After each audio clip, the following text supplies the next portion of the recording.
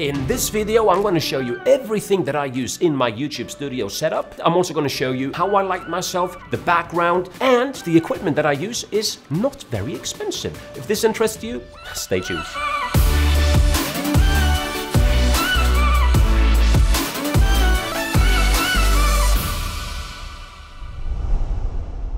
Let's start up with my main light, which is the Godox SL60W. I'm going to switch off all of the other lights in the studio. Studio meaning my parking.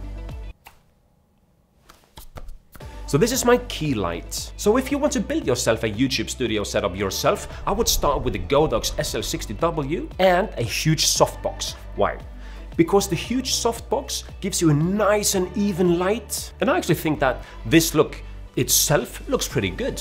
The background is quite dark, but hey, maybe that's the look you are going for and you need only one light. And when you have this key light with a huge softbox, you don't even need to have another light from the other side, like a fill light, because this guy is so nice and strong, nice and even. So if you're on a budget and you get yourself this one, Bob's your uncle, one light is all you need. Pretty good. Let's see what happens when we keep on adding different lights. Oh, and by the way, most of the things that I am showing you today, I have reviewed in separate videos. So check the links below where you might find a video review of the specific product that interests you. So now let's put on this guy. Ooh, moody. Looks a bit weird when it's on only one side. So what if we put it behind me? There you go. So you can see what a huge difference just one small pocket RGB light is doing. And the cool thing about the Way light is that it's very strong and you can control it with your phone. If you want, for example, to change the color of the background, maybe your colors on YouTube or whatever it is are yellow, orange, red, purple, whatever. You can change it to whatever color you want to, and the strength as well. I'm gonna put links below for alternatives as well, because I know in some markets you might not necessarily get the products that I'm talking about, but let's see what you can find.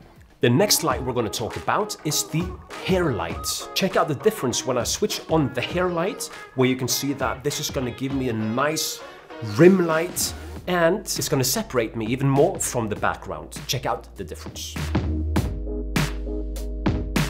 So there you can see, it's separating me much more now from the background.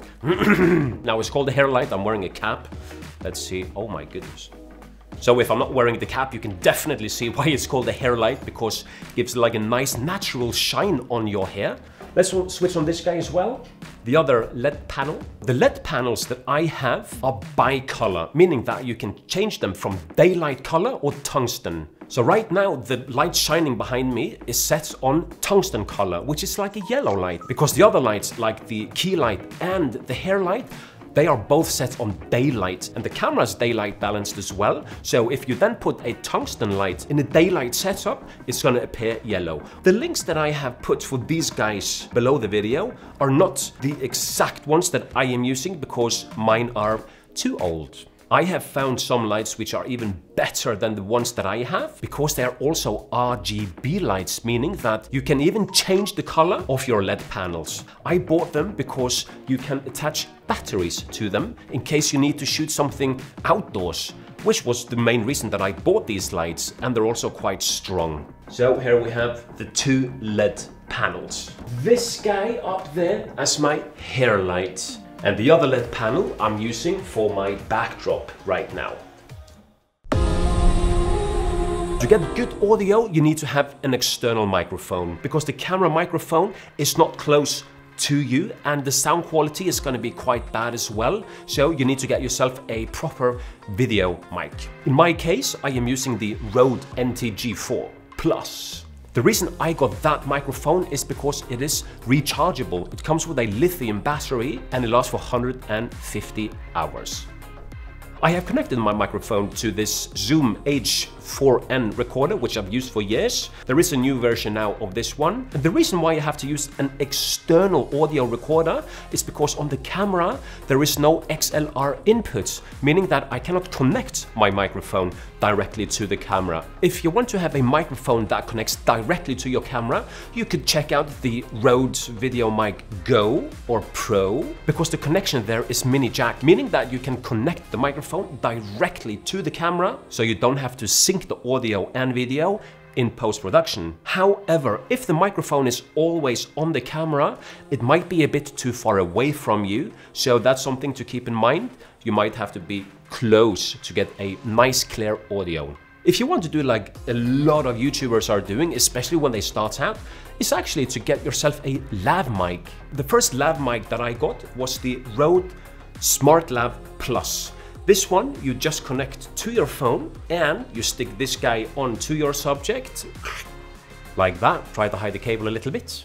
The audio quality is very good from this lav mic. I have used it for YouTube videos, I have used it for interviews, and it has never failed me. It's very good and it's always very nice and close to the subject talking. But then again, you do need to sync the audio and video in post-production, but at least you get very good audio. So it is worth that extra step that you have to take to sync the audio and video. I prefer to use video tripods.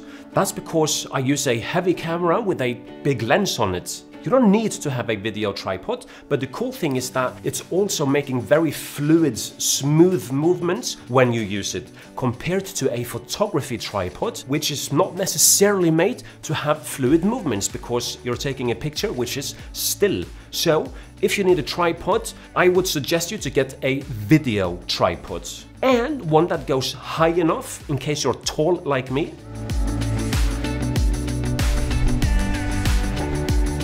My camera is a Canon 1DX Mark II, which is now kind of dated. And it's very expensive because I do use my camera for professional work. If I had to choose a new camera which is very similar to this one, I would probably go for the Canon R5 or R6. But these cameras are very expensive.